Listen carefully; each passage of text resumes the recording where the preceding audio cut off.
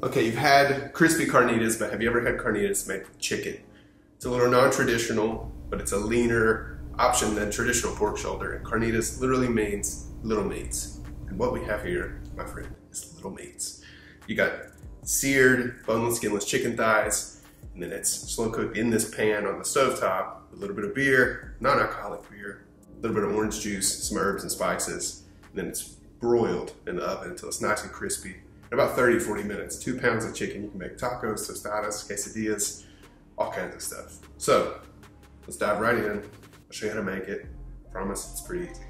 Start by mixing together 2 teaspoons of kosher salt, a teaspoon of dried oregano, and a teaspoon of ground cumin. Then add a pinch of ground cinnamon and cloves.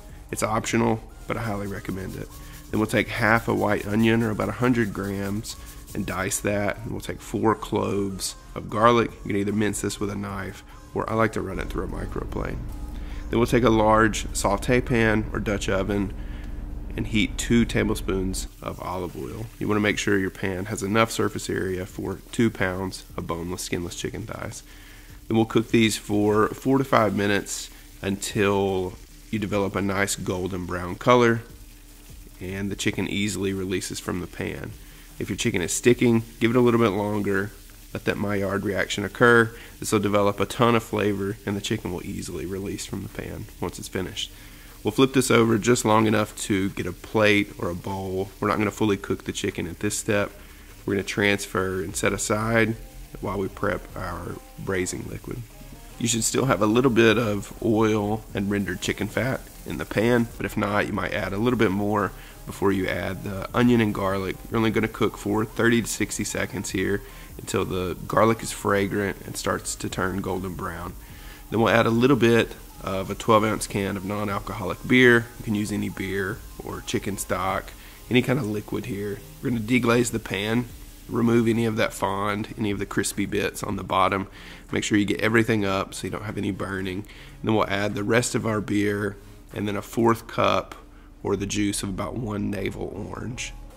Then finally, all that's left is the seasoning blend. Add that in, stir everything together. Now it's time to put the chicken back in. Leave the side that you seared, the golden brown side, up, and then submerge about half of the chicken. If your pan is a little bit bigger, you may want to add a little extra liquid. In this case, you could use a little bit of water just to cover about halfway up the chicken. Then we'll cover this and cook over a low heat for 15 to 20 minutes until the chicken is fall apart tender, and you can easily pull this apart with forks, your hands, tongs, whatever.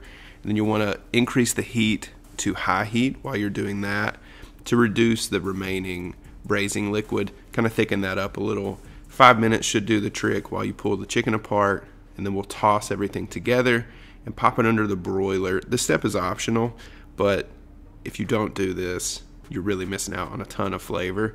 The broiler on a high setting, put your rack in the top half for 6 to 8 minutes and magic happens. And then you're ready to serve. I like to throw some tortillas in a skillet, warm them, get a slight charring, and then I'll smear a little bit of guacamole, add the chicken, a little bit of queso fresco, salsa macha, which is kind of like a Mexican chili oil, a little fresh lime juice, and you're ready to go. While this is a no-brainer for tacos, you could use this chicken to make salads, quesadillas, burrito bowls, all kinds of stuff. I'll put a link in the description below to the full post. It's got some more tips, ingredient substitution notes, maybe answer a few more questions, and it's also got ideas for things to do with your leftovers. So I hope you enjoy. If you like this, give it a thumbs up and subscribe for more videos.